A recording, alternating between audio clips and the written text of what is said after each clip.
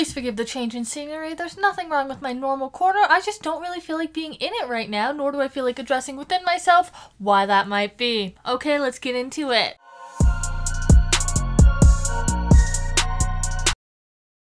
Many YouTubers have made videos addressing this topic in the past. I think I've even made a video about it at one point, but it keeps happening, so here we are, still addressing it again. Making content like this, you have to walk a fine line.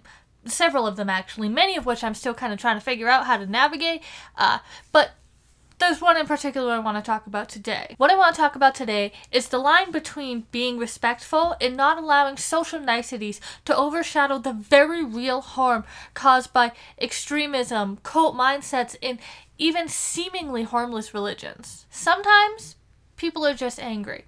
They feel like they've been tricked or betrayed. They want the whole world to see how ridiculous these religious beliefs are.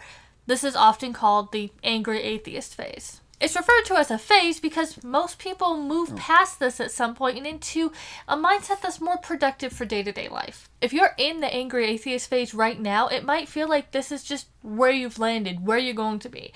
That's how it felt for me. I just thought that this was how life was going to be from now on. That may very well be the case, actually. Some people just stay angry, and you have plenty of reason to be angry. If that never stops, if you never stop just being angry, that's reasonable. I don't think that's what's most likely to happen, but I think it's reasonable.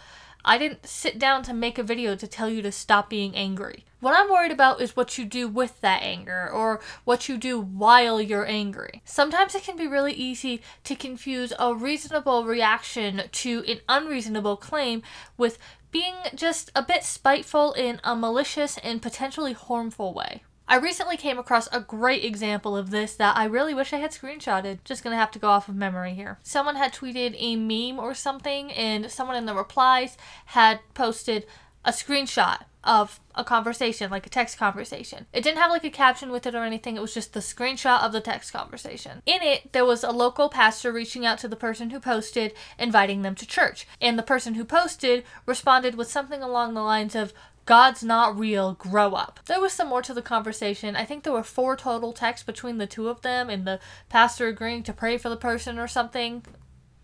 I guess not agreeing to, offering to, saying they were going to, whatever. Anyway, both the text messages sent by the poster were as condescending and disrespectful and rude as that first one. And to add insult to injury, the screenshot included the pastor's phone number. Let's look at this from a few different angles. First of all, is God real? Probably not.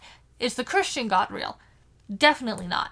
That poster and I can agree on that at least. The first area where I think they went really wrong is implying that holding a God belief is childish, like an imaginary friend. There's a lot of complexity to why people believe what they do in regards to their religious beliefs. It's a lot more complex than just an imaginary friend or a crutch that you lean on to get through your day-to-day life.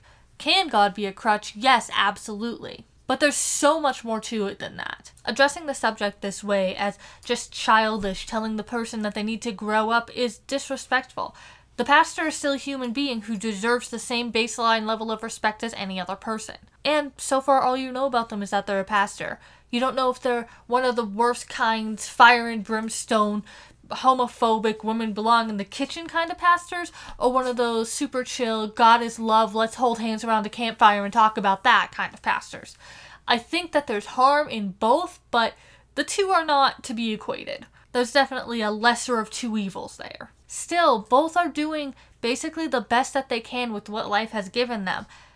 Even the horrible fire and brimstone, worst kind of preacher is still a human being. Another angle, what can be accomplished by a conversation like that? They might be able to get some frustration out, and that's not nothing, but a big old side effect of that is playing into a stereotype that atheists already struggle with a lot. The stereotype being that atheists are just angry, hateful people, not someone you want to be around or associated with, and certainly not someone you want to be identified as. That kind of mindset could push someone who's questioning their religion back into it just so that they don't have to be identified as one of these cringy, horrible, angry atheists. Look at what just happened with Telltale and his daughter. For those of you who might not know what happened, Telltale is a YouTuber, an atheist YouTuber, much bigger following than mine, and he's a father. His daughter's health teacher was violating separation of church and state, preaching to the students, and the kid recorded it because she's a badass who wanted to fight. If you look at the Bible, it says, sex isn't for love, it is for what? When is the time you should? After marriage. After marriage. I have got so many kids that were so against me in my first and second period, you would have a heart attack. When the child brought the recording home to her dad, he was very angry, did what any reasonable parent would in this kind of a situation, reached out to FFRF.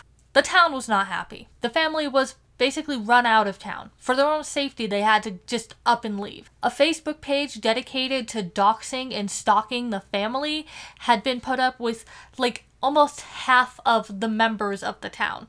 Well, the numbers were consistent with about half of the members of the town. There was mention that people were protesting at the kid's bus stop. Grown adults were harassing this 12-year-old. And this is the reality of the world we live in, because they're able to justify their behaviors by villainizing those who they victimize. To them, Owen, Telltale, is this evil monster who's brainwashed his child into believing these awful, horrible things.